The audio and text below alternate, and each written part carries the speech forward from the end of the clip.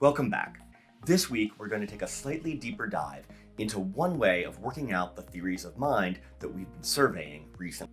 To do so, let's begin with two ideas from further back in history. One is Aristotle's idea that we human beings have intellectual souls, whereas other animals do not. Human beings are rational animals, he says. So, in the big consciousness versus rationality throwdown, suppose we side with rationality. The second idea, mentioned in passing, is Franz Brentanos' claim that intentionality is the mark of the mental.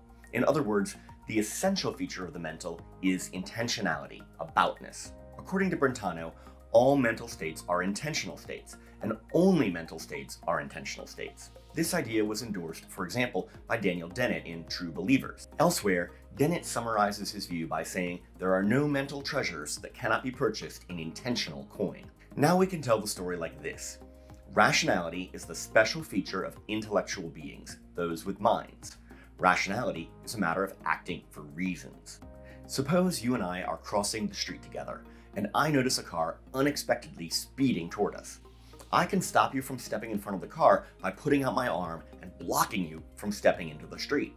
But I can also stop you from stepping into the street by saying, "Look out, there's a car coming." Both can produce the effect that I want, but the former is merely a cause, whereas the second method also involves reasons.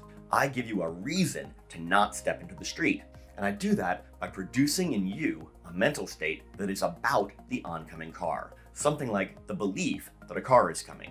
I assume that you have a general desire to not be hit by a car or anything else, so I count on your newly formed car belief to interact with your standing desire to be safe and result in you making the rational choice to not step into the street.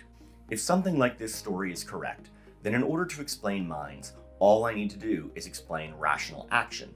And in order to explain rational action, all I need to do is explain how reasons produce action. In order to explain how reasons produce action, all I need to do is explain how behaviors can be caused by appropriate contents. So what I need is a theory about how some states of the world that cause behaviors can also be intentional states.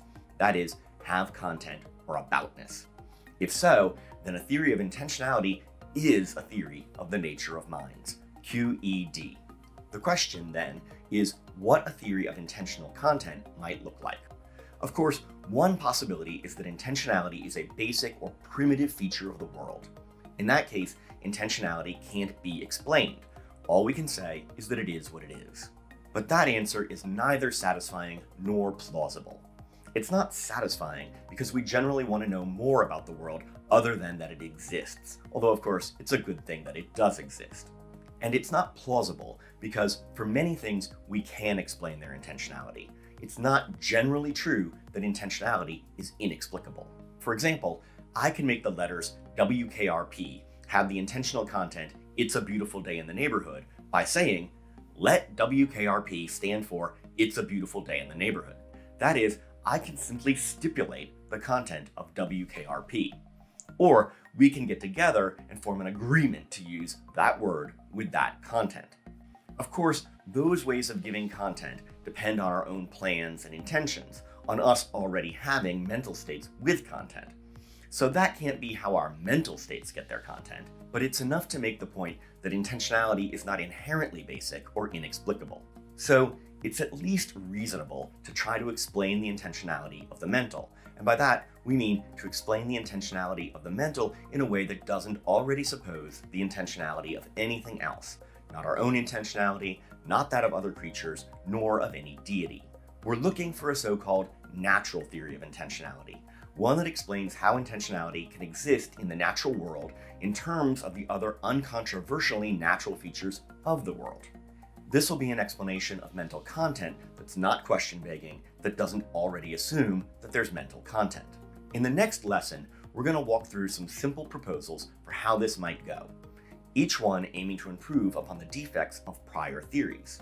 This will put us in a position to look at the most up-to-date theories. Before you proceed to the next lesson, take a look at section 1 from Karen Neander's paper, Biological Approaches to Mental Representation.